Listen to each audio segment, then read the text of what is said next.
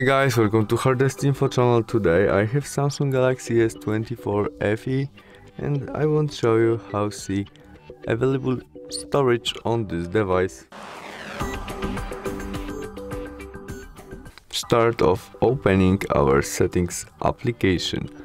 In it we must find our storage selection, which is in our about phone.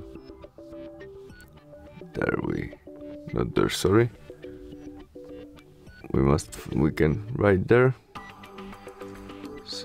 storage and device current storage, and there we have all information about our available storage.